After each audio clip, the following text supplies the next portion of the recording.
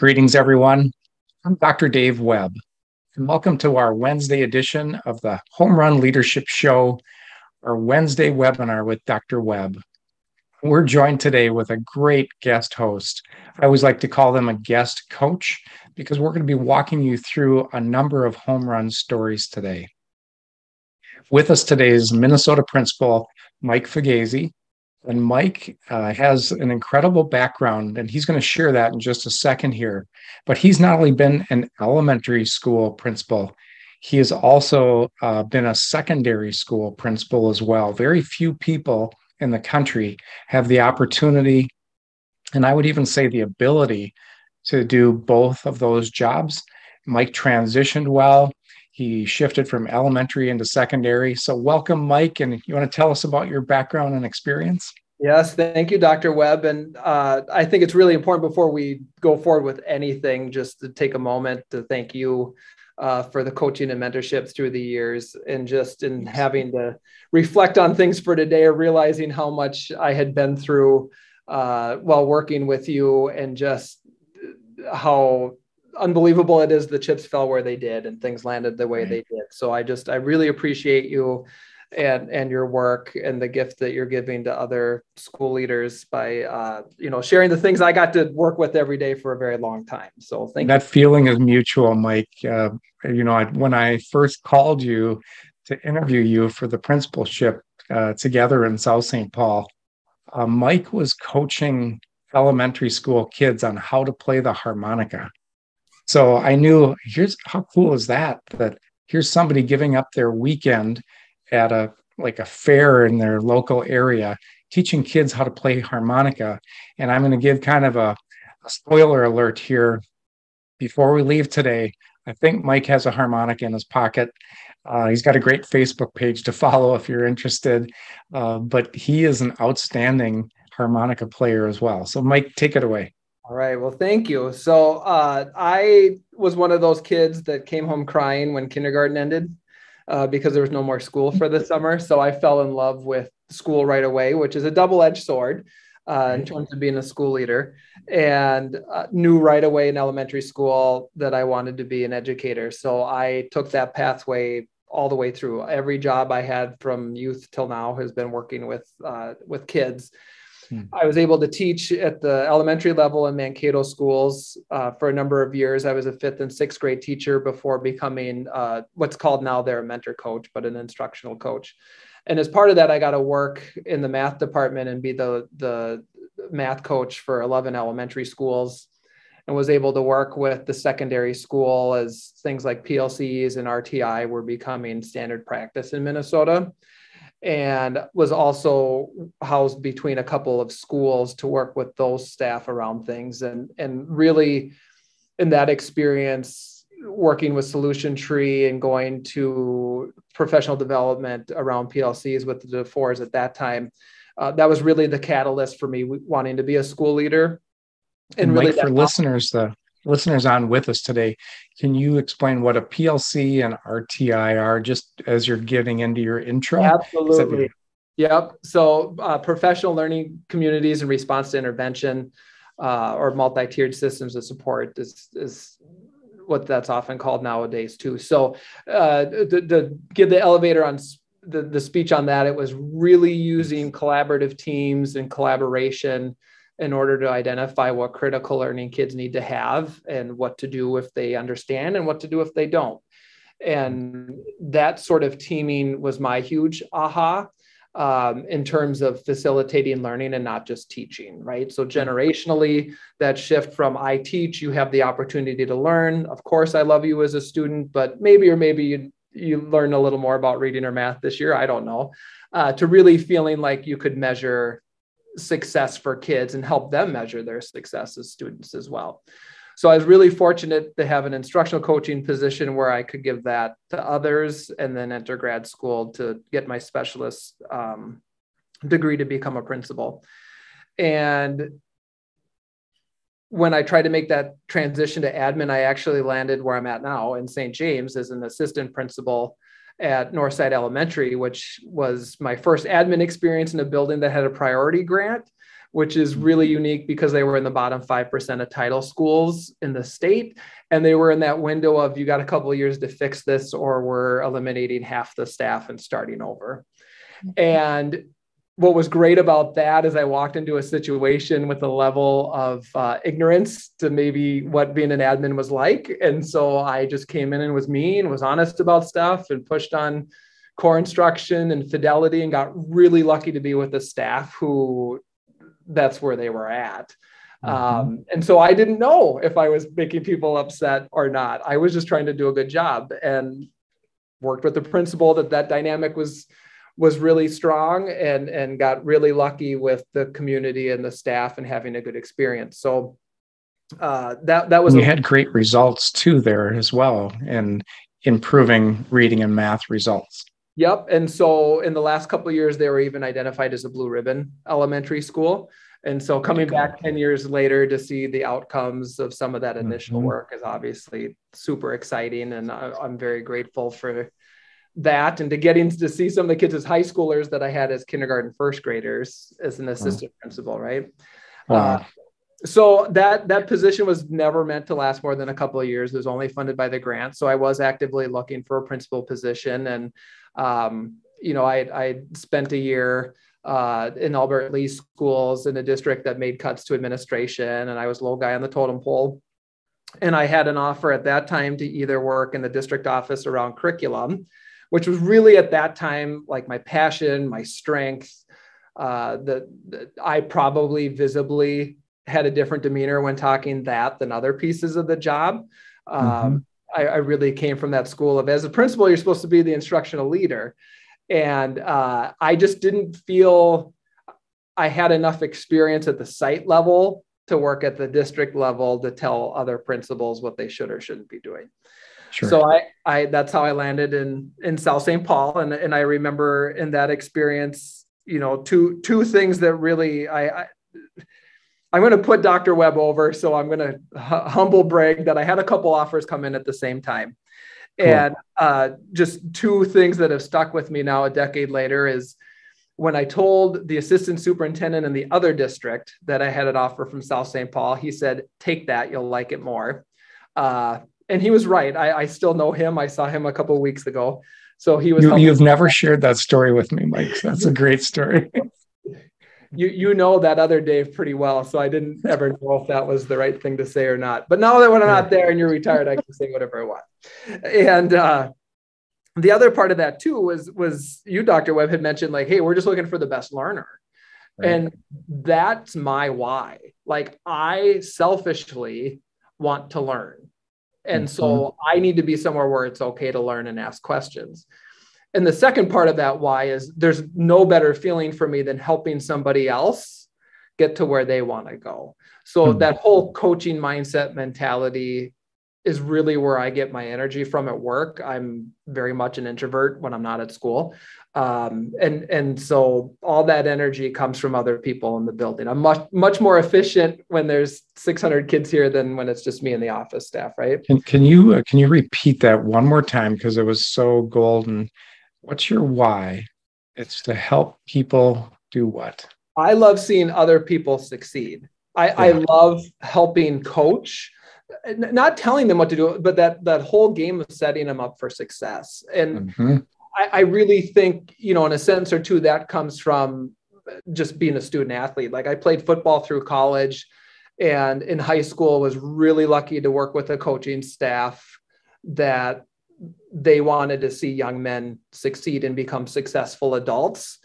And those personalities became people that I really valued and respected, and I wanted to be like.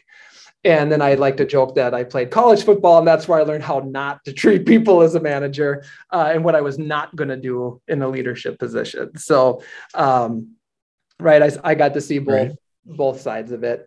And so South St. Paul, it was a long commute. I commuted an hour and a half one way every day for just over 7 years. And I experienced anything that could be thrown at you working in a first ring suburb. And there was just some unique synergy in that a former employee there had gotten his principal's license And I had told him about the elementary opening here in St. James and said, hey, I loved it there. If there's ever another district I wanted to work in, it would be there. I just don't know if that would work out for me. But I think you should look at it. And he ended up getting hired here right before the pandemic. And we were at a Twins game 2 summers ago. We were watching the Yankees. We're big Yankee fans, right? And he was going through contract negotiations. So he started to talk about their contract, and it was very different than the contract I worked under the first time. And I thought, geez, had I known, maybe I should have tried to go back to St. James. It's closer to home, a little easier with kids going into high school to participate in watching their extracurriculars and stuff. Maybe I should have looked at that. And it was like 2-3 days later, he texts me and he says, hey, the high school principal's leaving. Would you ever think about applying? And right, like mirroring that same energy I try to take working in education. Like I brought that to you, and I knew that you were going to try to support what was best for me, or help me understand what was best for me, right? Like it was an IROD conversation. Right. And that whatever transition there happened. And I didn't know at the time that anyone was looking to retire or anything shortly. So actually the timing of everything and the transition back to St. James worked out really well. So your current role is what? I'm a 612 principal. So we refer to it as the middle school, high school here. And the superintendent here, Dr. Heil, is from Minnesota, had worked in Arizona, had come back. And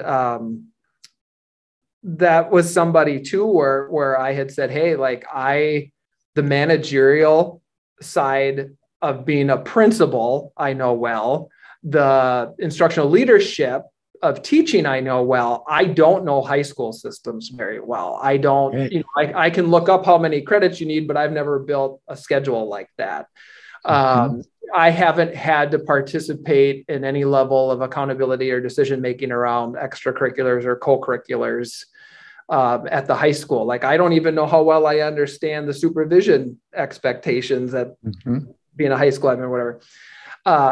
But I'm here to learn, and that's why I'm interested in this, right? Like that's the value of this job to me, is I get to become a better principal, hopefully, and as we tell stories, more efficiently than when I was in South St. Paul, just because of experience. Or if I got to learn some lessons the hard way, that's okay too. So I'm at a point in my career where if I want to do anything outside being a principal, I feel like I owe it to others to say I've lived in the K-12 world or the pre-K-12 world. And so this is a really unique and special opportunity for me to get to have that experience. That's a great story, Mike. And, you pointing out that when we interviewed for you to hire, we were really looking for the best learner. So we're going to share a bunch of stories today where that if you're stuck with me and I'm the superintendent, you're going to get a lot of science of leadership. So science of leadership all follows 4 steps. So decision-making follows IROD. Conflict management follows IROD. Team facilitation follows information, reactions, options, decisions, IROD. So you were a quick learner. You heard the science, you started using the science, and I'm going to have you go to that most frequent conversation where you get a parent complaint call and the parent is upset. There's something that's not clicking right between the child in the classroom, the teacher in the classroom. Everyone's doing their best and trying their best, but something isn't working. They call your phone and tag you're in. How do you use IROD to help problem solve? Yes. And if you look at IROD and you learn anything about personalities, there's a pretty good alignment there to a lot of the best practice around understanding personalities. And so let's go there for a minute. Yeah, Keep I going feel like deeper, I need to front load that a little bit. Because, so front load it. So if you look at like the compass, where you're a north, south, east, west personality, right? And I won't go into all of it, but I'm very much. Compass gave me permission to use the compass points type system to build off of for the science that I put in my book. So a shout out to them. great science that overlaps on the 4 points of IROD as well. And what base type are you when you did the assessment? And all these assessments are right on my website. It's all free for people that just want to go to homerunleadership.com and find out their leadership type. But what was yours and how did that play? So I am a first baser, like to the letter. So I spend most of my time in the information stage. I really want to understand things from the balcony view in. And I can usually pick those things up fast, but I ask a ton of questions. And so it's always, what else? What other information? What are we missing? And for me, that comes from 2 spaces. One is I can manage my work-life stress and my emotions with a level of internal validation. I did the best I could. I tried my hardest. I took the lemons made lemonade kind of mentality, right? So I can't help do things if I don't understand what's going on. So first basers, they just can't get enough information. They are always seeking data, details, information, all the background of the story that helps them make really good decisions. So they're invaluable to the team for the whole data, details, information gathering part of a parent complaint that calls in. So go ahead. And so good, bad, indifferent. I spend a ton of time there with everyone before I can move on. And honestly, personality wise, and hopefully we hit on this theme a couple of times, you can't not let people do the reactions part. Like you have to let people get that out, even if you already know, like I already know the truth. I already know what we should do. I already think we should go this direction. Like you have to honor that in people, but it's also the part that's hardest for me to be patient with. Now I find that there's absolutely times where like I want to vent and share my emotions too. But you have to, right? So as we talk about it, specifically dealing with parents, like you can't skip that. So I really, I got positive feedback as a school leader that these were the situations I did well with. And I would tell people like, I don't like doing it. I don't like being good at this. It takes a lot of time and energy and it's not efficient because I could be doing something else. But you have to be that person. And that's what being a leader is. It means like, I'm willing to say, hey, there's shared responsibility, but I own the accountability. And, and you have. Can I compliment you there though? You had 2 great coaching points right in a row there. One is you can't steal a base. So the reason we put IROD on the baseball diamond is so I had a system to coach my leadership team, my school board, my staff to say, this is the science that you need to follow. So you need to touch every base and fully complete every base. And Mike's first coaching point was, you can't skip a base, you can't steal a base, you can't miss second base, especially. You got to take time, and it seems slower. It's counterintuitive is his second coaching point. He said, it seems slower, but you'll actually get to the home run. So we want to race through. We want to skip bases. We want to go from information to the decision. You skip second and third base, and you're most likely going to get thrown out just like in baseball. So when you get thrown out by a teacher who's upset at you or the parent who said, you just didn't listen to me, you didn't hear what I was really trying to say. Mike says, touch second. After you get information, touch second, touch third, so you can get the home run. I'll let you keep going, Mike. And you're just trying to get, anyone can force a decision through and check that box off, but like you're really aiming after the best option, right? Like you want to get to the best outcome, not just an outcome. And so dealing with difficult families to me, like I'm a first baser, so I like to get blindsided. So I like things to be screened, right? Like, hey, if there's a call to my office and the front desk grabs it, like I need some context as to who's calling and why, right? Like I need to get grounded in what's going on. Or if it's an email or, a phone call, like I don't spend a lot of time in my office. So genuinely, I don't screen a lot of calls. I just end up with voicemails. I want to know what's going on.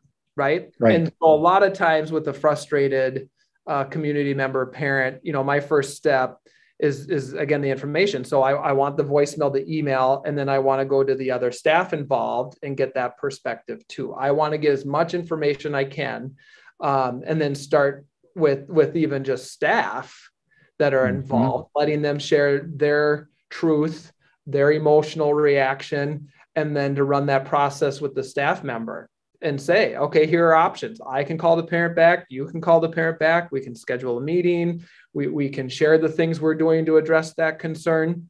And I can try to give a more concrete example, too, if that's helpful. And then I go back to that parent or community member and say, like, hey, I heard you're upset about.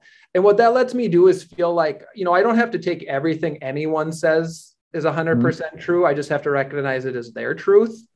And that allows me to feel like I can help facilitate IROD with that parent rather than participate directly with them, right? Like I want to put myself as facilitator, not as the person having the discussion and the debate with the other person. Let me go to one of your golden moments. So you got really good at, so you heard the parent out, you heard the teacher out. So basically you said, what's your story? And both shared their story.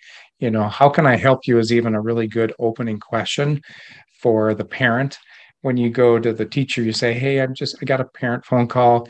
Here's what they had to say. Can I just get your side of the story? They share a lot of first, but they're going to share a lot of second base too, their information with a whole bunch of reactions. Mike said, I then problem solved with him at third base saying, hey, you can call them back. I can call them back. We can even call them back. Our three options. What works best for you? And can we look at the pros and cons to each of those options? So oftentimes the teacher says, oh, I've got this one, or they might say, Mike, I really need you on this one. So whatever it is, you can get to the home run to support that staff member. So a lot of principals not knowing IROD get into conflict avoidance, and they just try to solve the problem with the parent on the line alone. So the home runs come and Mike, you just got so good at this, bringing the parent in, the teacher in, and even the student in the classroom in. So I'm going to fast forward there to a story like that. And now you have three people in the main office conference room. And how do you use IROD to see your way through? So I tend to, for people inexperienced, most of the time you're going to land on coaching and mentoring that teacher to handle the conflict on their own. That's you're not going to take every weight from every parent and teacher and then be the one to carry that, right? You're always looking how do I build capacity? How do I coach? We're talking the really tough ones, right? That are going to end up involving potentially school board, lawyers, right? And then and you're coming together. Right. So it's the situation where the teacher and the parent really can't resolve it themselves. 95% of the time when the teacher becomes aware, they can work through it and resolve it. Right. But a few times they're now in the main office, you get pulled in. What do you do? So I'm very explicit with it. And I think that does to some extent come from like positional authority. And I hate playing that card. But in those situations, you can still view yourself as a mediator and facilitator. So I bring people in and I flat out show them. I mean, I've had that chart in my office. Like, this is the way we're going to talk. This is how we're going to start. You're going to get a turn. You're going to get a turn. I'm going to continue to ask questions. I'm trying to get us to, at the end of this conversation, agree to some next steps.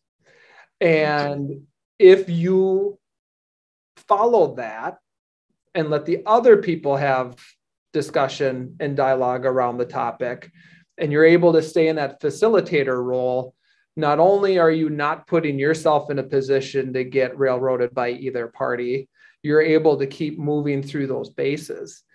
And the thing you have to pay attention to most there, well, you got two, there's really two. You got to read the room for safety, right? Like you got to make sure that the environment's safe. And you have to know your boundary when to say we're stopping. And so for me, any sort of threat is an automatic, we're done. and I'll give people a warning about language, right? Yeah. You're okay to drop an F-bomb in front of me, but you're not going to call me an MFer, right? Like there's a difference there. If you're attacking me with words, then, or the teacher or whomever, like I'm going to give you the one-time warning, and then we're going to wrap it up. Because they're not in their rational brain. This process isn't going to work. You can't coach crazy. Sure. And we all go crazy from time to time, right? Like we all have our moments.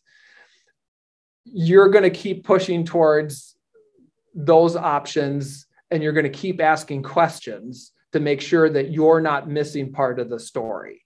So while you're going through that and saying, hey, share with me what happened, you're going to say, anything else? What did we miss? Was there anything else about that? What did we miss? Is there anything else you need to add? And you're going to ask that 2, 3, 4 times in each of those steps to make sure that that's totally flushed out. And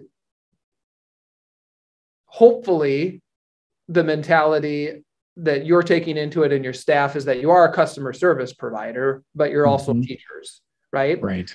And so you might have to meet people in the middle. You might have to be willing to compromise a little more than the family involved, but you also want to be able to teach the skills and strategies as you go, right? So you do want to say, like, you know what, if it's a conflict between 2 kids, and, you know, this is an example you get all the time, like my kid's getting bullied.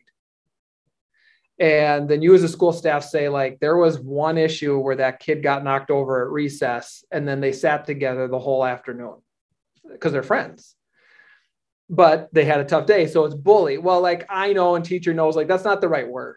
That this isn't a bullying situation. This probably isn't state reported bullying, but it's our obligation as a customer service provider to provide an opportunity to investigate that, right? And to follow where the facts are. And so that's going to take time, but we're going to do that. And the worst that's going to happen is there is bullying, and we have to address with it. And the best thing that's going to happen is we're going to build social equity with others so that we have that to leverage later to help kids learn. And I'm going to build off one of the phrases that you use was, it's your turn.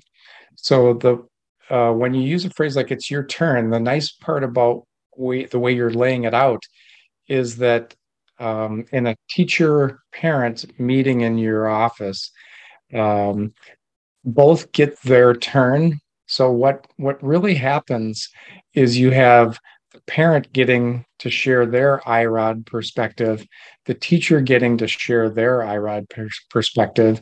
So whether it's 2 students on the playground, a parent and staff member in your office, they both get to share their story, their and information.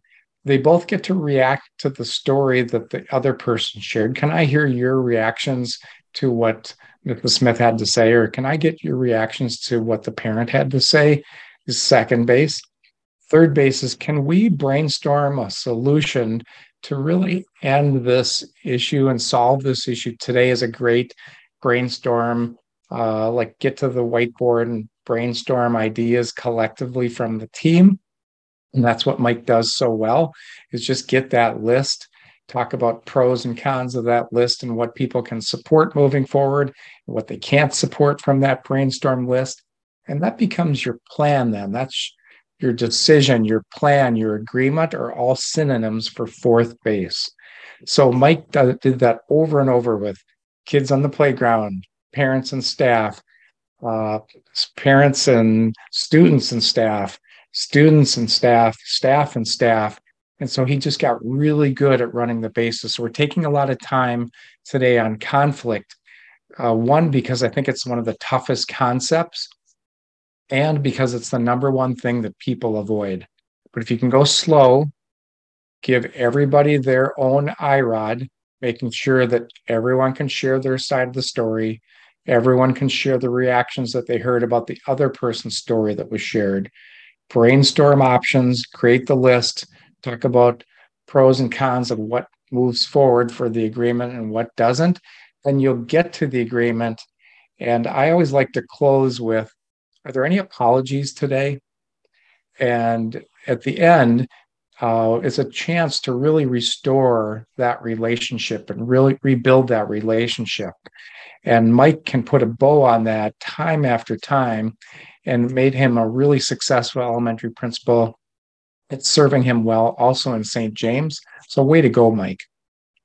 Thank you. And I mean, it absolutely takes practice, and you have to go slow to go fast. You can do it the right way and get to move on, or you can skip it or plow through. And there's, Dave knows this about me too. I love professional wrestling, and I have a couple buddies that are pro wrestlers or were pro wrestlers and such. And one of them's become very successful in the field of health and nutrition. It's Dallas Page is his name. And I've gotten to know him and work with that program and stuff. And one of the quotes he always uses, which I think was maybe originally accredited to Lou Holtz, is life is 10% what happens and 90% how you react. And, if that's too fluffy and you're a harder attitude, you can look up David Goggins, because he says be uncomfortable every day of your life. And he's much more on the assertive side of that. But what those, what that lesson there is your job as a school administrator is to come in every day and find the energy to do the thing you ultimately don't want to have to do. Right. And that's your growth as a person, is saying, I knew that was a problem and I found a way to manage that and help through that and help problem solve that. And that's what makes a good leader, is that courage piece. You got to have the courage to do the thing that's uncomfortable or that you don't want to do. You can't do them all at once, right? It can become overwhelming. I got these 12 things I really want to hammer out. I can get to 3 this year.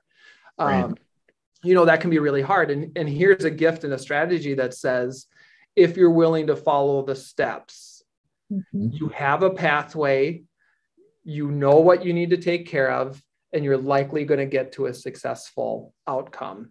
And no matter what you do at the end of the day, the research shows, I think specific to school administration, that things generally still are going to fall on a bell curve. 5 to 10% of people, no matter what you do, aren't going to like you. They're just not going to like you, or you can't fix it. The reverse is true, right? They're going to 5 to 10 will love you. 5 to 10% who love you no matter what you do, right? You said one thing one time and they were hooked. And then most people fall on the bell curve, and that's helpful to you as a school administrator. That means you can get good feedback from people. And the trick to longevity is to have a strategy like IROD to use, right? What else was on your list for just the last few days where you're running the bases? So we had, I'm kind of smirking because this makes me think of another story too. So I had a department where we had thought we knew where we were going to land with our schedule and the preps and everything this last spring. Like, I thought we were done with that. And I got a really late proposal from a teacher that, hey, we want to offer a 0-hour section and we have 20 seniors who would be interested in that. And, 3 weeks before school, wasn't expecting to hear that kids had been even surveyed about this or asked about it, or like, I didn't even know it was a thing, but evidently we got 20 kids who want to do it. And so that person was already, they were already at a decision. Like, we will offer this and should offer this. This is a great thing to do. We should do it. Well, the problem is, like, I'm a first baser. I have no eye. I have no eye in this. I have no information. So I made her sit down and we went through it, because I knew that at the end of the day, if I was going to say yes or no, I had to be able to feel good about that. Like, I can explain why this was the right decision. And so we did. We talked through all the information. I asked a whole bunch of questions like, well, what if? How are we going to manage? Like, does every kid just get to do it? Do we have to be concerned about past performance, their attendance? What happens when the 0-hour starts before other staff are on time? What happens if we have a snow day? You have to spend a lot of time talking about the what ifs in my world, right? So compliment there is, the longer you can stay at first base to get all the information, that's how you get to second. So way to go. So we're there, myself, the guidance counselor, the teacher, the dean of students are kind of like, yeah, we can probably figure this out. And the sidebar there is like, my job's managing, not, like, I don't want to be in governance. I want to be in managing, and I want to help people manage what they do to be effective and to have it have a positive impact on kids. And so if this sales pitch is making me feel like, hey, we could do something that either provides a reward to kids doing a great job or provides an opportunity for them to get something that would otherwise be difficult or hard for them to do. It's additional support. If it's what's best for those kids, like why wouldn't I want to help with that? Even if it creates a little bit more work for me in August that I would have preferred in May.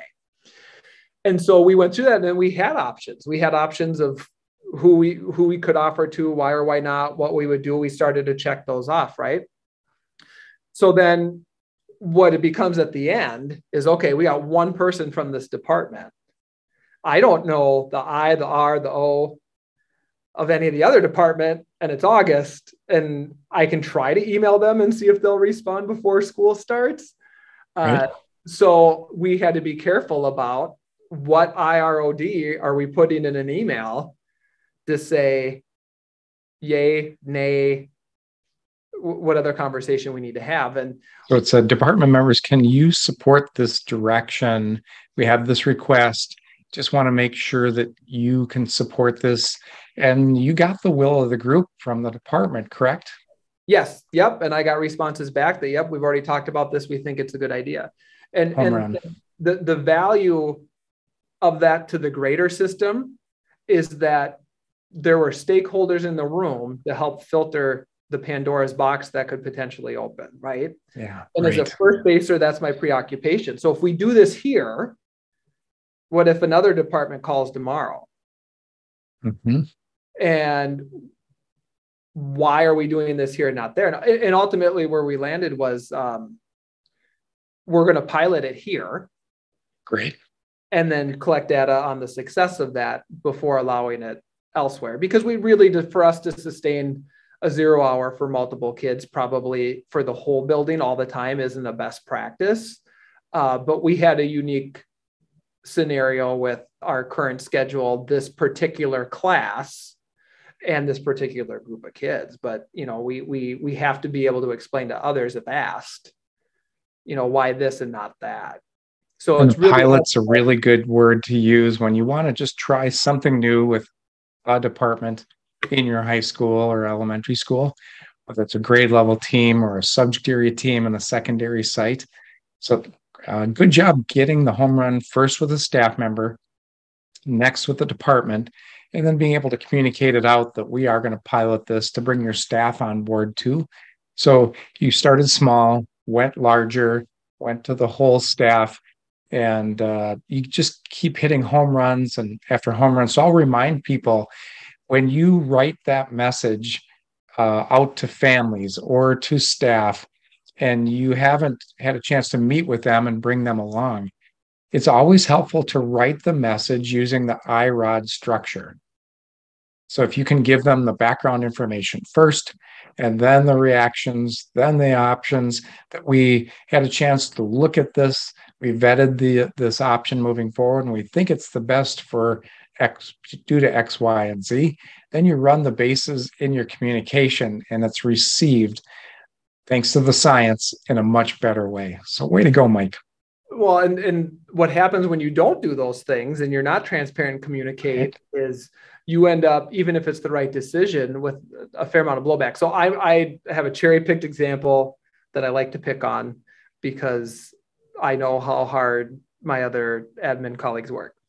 So I hear when a kid isn't meeting an expectation of behaviors and there's a referral to the system, I endlessly hear, yep, I called the office and no one did anything. And I know they're in office. I know that that's almost always not true, right? Like if you're in a building that's doing anything well, there is probably energy going into that. If you're somewhere really struggling, there's the potential that somebody says no. I've interpreted that as code for the kid didn't suffer enough, or I didn't see enough suffering. Sure. And I'm not even going to fault people for that opinion. We live in a time and age where people say things that mean something other than what they're meaning all the time. We hear this with phrases like misinterpretation of CRT or Black Lives Matter. I mean, like, right? Like everything. So tell me what you did when they called and said, the office just is not helping us out at all. Right. So when hearing, so the way to counter that is you have to communicate back what's going on. So you have to have expectations. Those have to be revealed in advance, and you have to follow that plan. And then you probably need to communicate back that plan. And we all hate doing that because it takes a lot of time, right? Mm-hmm. And so I'll do the math of, in my old position, there's 1,000 kids in the building, right? There's me. And for most of the time I was there was me, assistant principal, counselor, and then eventually student support specialist, right? Mm-hmm. So if 3 to 5% of the building is really struggling out of 1,000 people, our system can't manage effectively all of those problems at once. So if 5, 6, 7 kids go off in the building and there's 4 or 5 of us adults to manage it, we're outnumbered. And so not everything can get done with fidelity at the same moment, at the same time. It's going to probably take all day to pull the kid, make the calls, come up with the conversation there, to have the conversation with the parent, come up with next steps. So what's the solution there? What did you do? Well, so you have to put in the work to reveal those things in advance. Like you just have to be palms up about it, right? Like here we created, and we're in the process of that here, but in South St. Paul, like we had a students' rights and responsibilities handbook that said, this is whose job is what, and this is how we're going to deal with kids when it happens. And by specific incident, here's the office response. And so we told people, like, our job is to teach people behavior just like it is reading and math. And so we're going to use restorative practices, and we're going to try to get people back on track, because we don't believe that just asserting discipline on people is really going to be effective. And the easiest way to test this is set a deadline for staff on like grades or growth plans. And then when they don't turn it in, write them up, right? Like you'd almost never do that as a principal. You want people to be successful. So you would help them with that, right? What I saw with you being successful is when you have 1% of the kids that really do need like a behavior plan to be successful through the day, you were able to meet with the team, run the bases, get a plan in place to support them. And oftentimes the plan would have to get revisited throughout the year, but the staff was so committed to making that kind of wraparound service work for some of the neediest kids. And I was super fortunate that in the last 2 buildings I've been in, the teaching staff has been immensely supportive of trying to do what's best for kids, right? And we all have our times and moments where we get frustrated, but at the end of the day, almost all the time, people just want the kid to be successful. And it's okay to selfishly want that so that your job's easier too. There's nothing wrong with that. And so... you mentioned restorative practices too, Mike. So just the 4 questions for restorative practices is still giving people a chance to share their story, share their reactions to the other person's story. The third base question is a beautiful question in restorative practices, which is, how do we make this right? And what do you need? Big, broad questions like that, where people can say, this is what I need moving forward. I just need this to never happen again. And can we make sure that this doesn't happen again? And how can we do that? And then you get a plan in place and you restore the relationship and rebuild it so it's even stronger than the incident that happened. So thanks for bringing that up too. And I'm just looking at the clock for as we're nearing the end of our show today. Is there one strategy or tip that you'd want to leave people with today as we close? Yeah.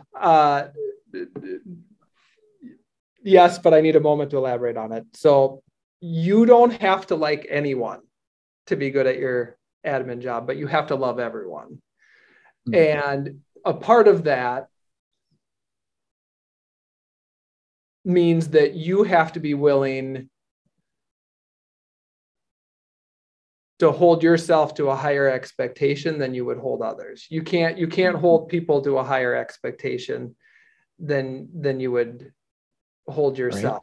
Right. And so it's okay to not like everyone, whether it's a family, a student even, or really, a staff member, but you have to love everyone. And no matter what you do, it's never going to be perfect, but you have to have a strategy for how you're going to navigate the difficult things that you're going to encounter. And what IROD does, even in that example of like, no one's doing anything, but you spent all day running those steps with the parent, with the kid, trying to circle back to the teacher. You have to do those things, and you have to have people around you that are a part of that. So a dangerous part of leadership is it's lonely, but you can't do the work in isolation. Way to go. And how about that? You don't have to like everyone, but you have to love everyone.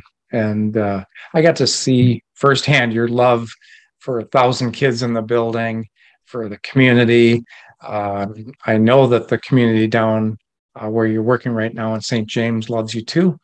And what a great opportunity to have a taste to start there and then return there as well. So way to go. Mike, as being a great leader and stepping up and sharing your stories and gifts today, we have a 21 series video course that we can share with you for free. So we'll stay on here once we go off air, and I can give you the code for that. If anyone's interested, it's right on my website, homerunleadership.com. We always do a lot of great executive coaching, executive team coaching. As a leader, you want to be able to run the base as well. You want to touch four.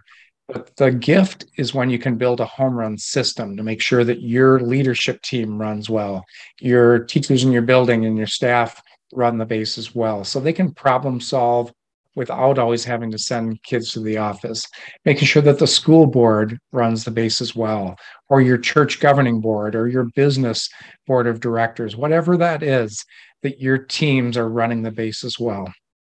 All right, as I promised today, folks, I'm going to ask Mike to just take a minute to give us a great lick on the harmonica. And he is a harmonica specialist, one of those hidden principal talents. So Mike, take it away and just share with us 30 seconds to a minute of a great harmonica song. I'll see what I can do here.